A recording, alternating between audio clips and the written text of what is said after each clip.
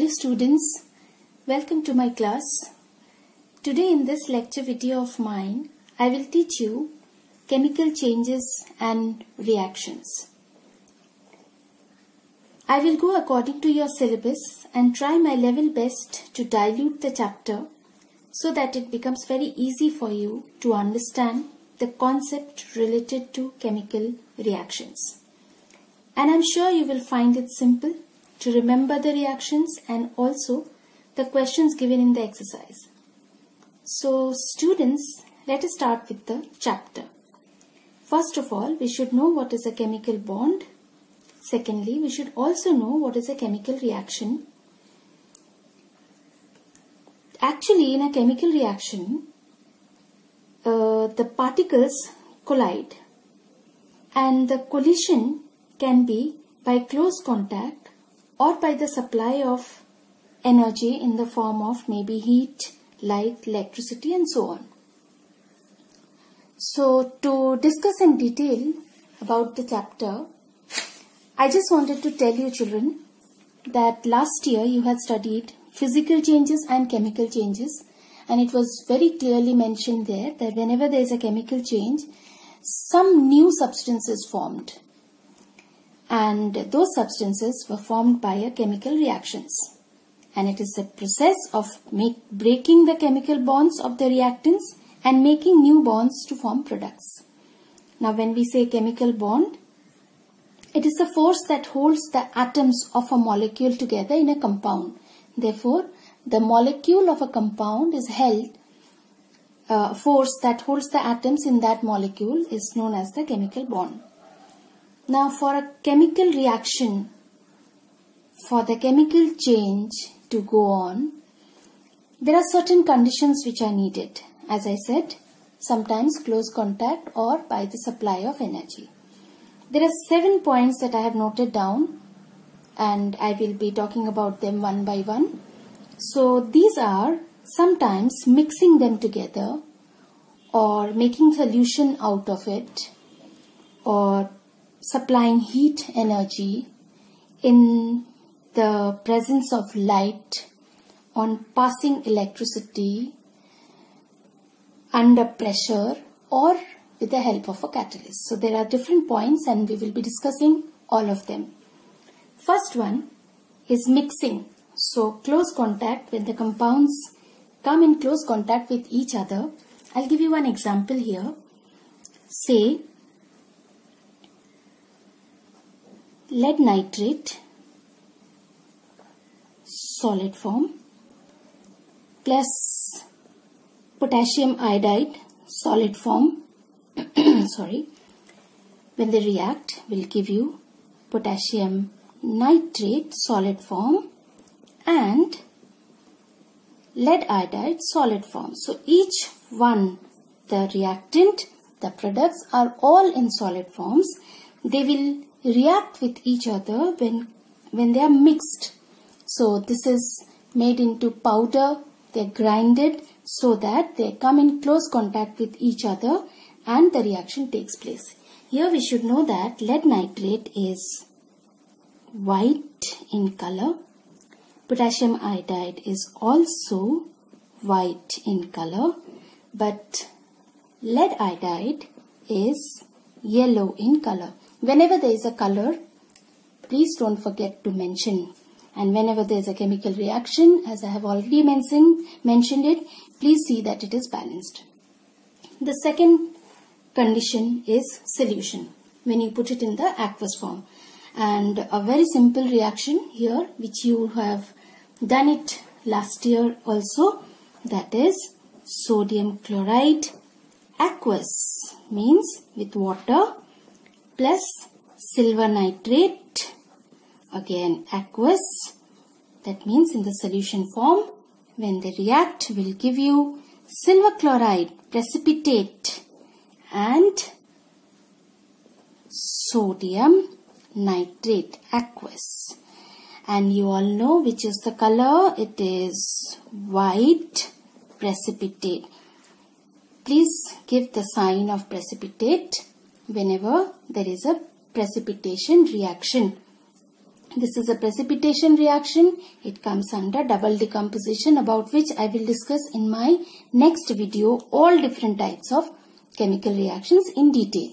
Here, let's not go about that. Let's just remember that this is solution form where sodium chloride, silver nitrate reacts to give you silver chloride and sodium nitrate. And what do you see? What do you observe? There is white precipitate. The next condition is heat. Due to heat, when a particular compound is heated, there are a lot of changes which may occur or which may not occur. On this topic also, I will go into detail in my next video whenever I come to that chapter. But here I have just taken one equation for you, and that is, suppose copper carbonate, and of course solid form. When it is heated in a dry test tube, you get copper oxide plus carbon dioxide gas. And you all know that copper oxide is, what is the color? Black in color. Balanced equation. There are different compounds which produce chemical change on heating, like lead nitrate. It produces litharge. It produces a brown, reddish brown color gas, nitrogen dioxide, oxygen. All these reactions we will do it again in my second video on this particular chapter, which I will be uploading very soon. Children, if you have any doubt, please put it in the comment section so that I can clear out the doubts and it becomes easy for you. If you are forgetting, please practice the equations. If you feel you are forgetting, practice them and you will see that how perfect you become in writing the chemical equations. If you are following, please like, share and subscribe my channel. So let's come to the next topic. The next condition is light. Due to light, there are certain reactions which take place. One very common reaction which you all know is photosynthesis. But here I have taken a different equation, that is hydrogen and chlorine in the presence of sunlight will give you HCl. This particular reaction takes place when it is put under sunlight. There are many other chemicals like silver nitrate. Silver nitrate will also decompose, giving you silver, nitrogen dioxide and oxygen. So there are many compounds which will decompose in light. Some of them we will be discussing in my next video, as I told just now. Here I am only talking about the conditions. The next condition is electricity.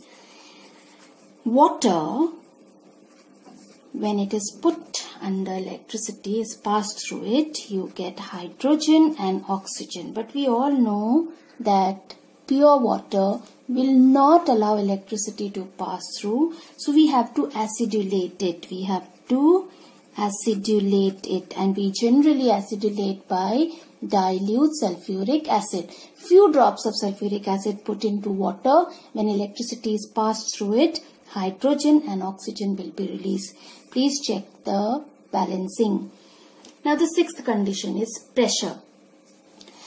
A very common reaction, that is nitrogen and hydrogen, a reversible reaction, will give you ammonia. This is a Haber's process where this reaction takes place in the presence of a catalyst, iron, a promoter, molybdenum, under certain temperature, under certain pressure, and it is exothermic. So too many conditions are here, but we are not putting all of them because now we are talking about the pressure.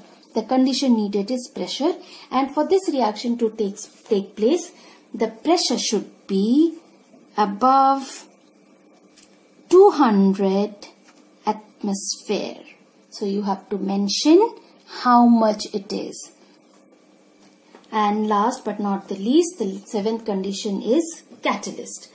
So here also, as I told you just now, that this particular reaction to produce ammonia, iron is required, and iron is used as a positive catalyst here. Catalyst can be of two types, one positive and one negative. The positive catalyst will always try to increase the reaction rate. The negative catalyst will always try to decrease the reaction rate. Now if you ask what is a catalyst, we have done it last year. Let me just revise it. It's a compound which will help the reaction to take place, but itself will not participate in the reaction. Now, one example let me give you. Say potassium chlorate. In the presence of the catalyst MnO2, which is black in color, will give you potassium chloride and oxygen gas. So these are some of the conditions which I have written it down for you. Close contact, solution, heat, light, electricity, pressure and catalyst. And these are some of the equations which I have written down for you. These are not all that is there in your text. Please go through your text, practice, write the equations and see that you can answer them all. There are certain points like writing solid wherever needed, writing aqueous, putting the sign of precipitate, the color of the compound, putting the sign of the gas wherever needed, the conditions required, the temperature needed, the name of the catalyst and so on should also be there in the chemical equation when you write the reaction. So this was all about the conditions. Let's now take the next topic of this chapter as when we talk about the chemical changes and the reactions. We know that there are certain characteristics also for the chemical reactions.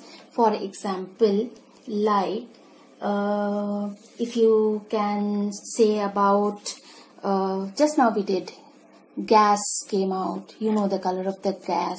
Precipitates came out, you know the color of the precipitates, you know the color of the compounds. There is a state change, solid change, gaseous state change and so on. So now we will be talking about the characteristics of chemical reactions. Let me just repeat once that if you have any doubt, please feel free to put it in the comment section and I am definitely going to clear them all. So let's just see that how these changes occur, and we have almost come to the end of the first part of this chapter. The next part of the same chapter will be put in my next lecture video, so please follow for the next one. And here let me see, the first one is evolution of gas, which I have put. So we have done it in my previous part of this same video, but I will be taking one different example for you, like suppose zinc plus sulfuric acid. Yes, dilute, you have to mention it, children.